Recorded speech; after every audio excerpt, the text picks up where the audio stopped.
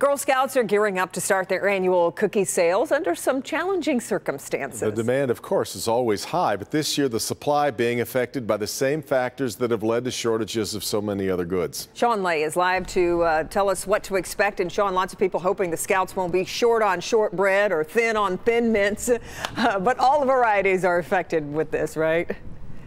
Let's tell people the top 3 varieties of Girl Scout cookies where there's going to be delayed deliciousness. It's going to be a while until the manufacturer or the baker can deliver these. We're talking about Adventurefuls. Those are new ones. Then S'mores and then Samoas. We do ask the key question tonight, though. What about Thin Mints?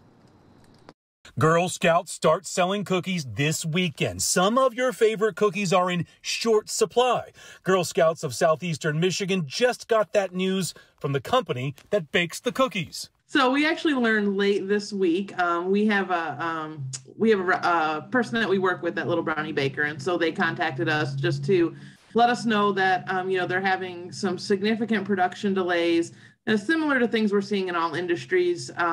Ingredient shortages, labor shortages, transportation issues. So kind of the perfect storm of all the things that we're seeing with the supply chain. That's Amanda Thomas with the Girl Scouts, who has the most amazing Zoom background of Samoas. Cookie baker, Little Brownie Baker in Louisville, can't guarantee delivery, however, of these key cookies. Yeah, so we've been told so far that the S'mores, the Adventurefuls, which is our new cookie, and the Samoas are the 3 cookies that are in shortest supply. But what we're seeing, oh my goodness.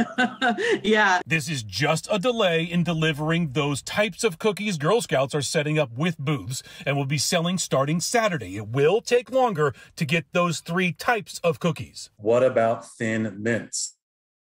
Thin Mints, fortunately, that's our most popular cookie, and we are not in short supply of Thin Mints. So there are plenty of Thin Mints to go around.